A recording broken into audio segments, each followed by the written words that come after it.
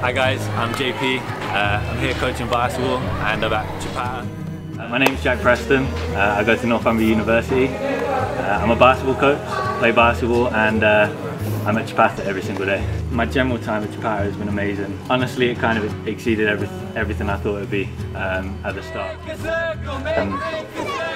I was a little bit, not skeptical, but a little bit anxious when I first came out here. I didn't really know what to expect.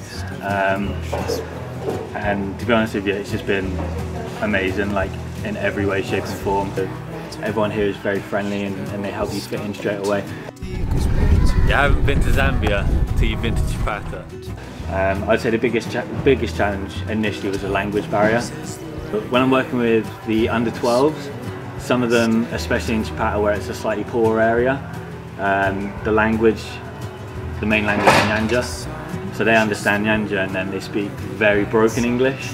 So sometimes when I'm trying to explain things, they kind of look at me as if saying, what is this guy talking about? So the first week or so is a little bit kind of slow getting into drills or practices or games and stuff, but as you go you kind of develop a little bit of their language and certain words you need. As an individual, you're never going to change a whole nation. But what you can do is you can change little parts and you can make a difference in certain individuals' lives.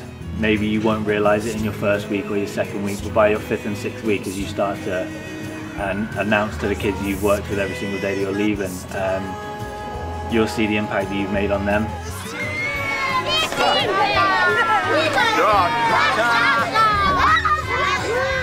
You will make a difference. You might not change the world, but you might change someone's world, which is important.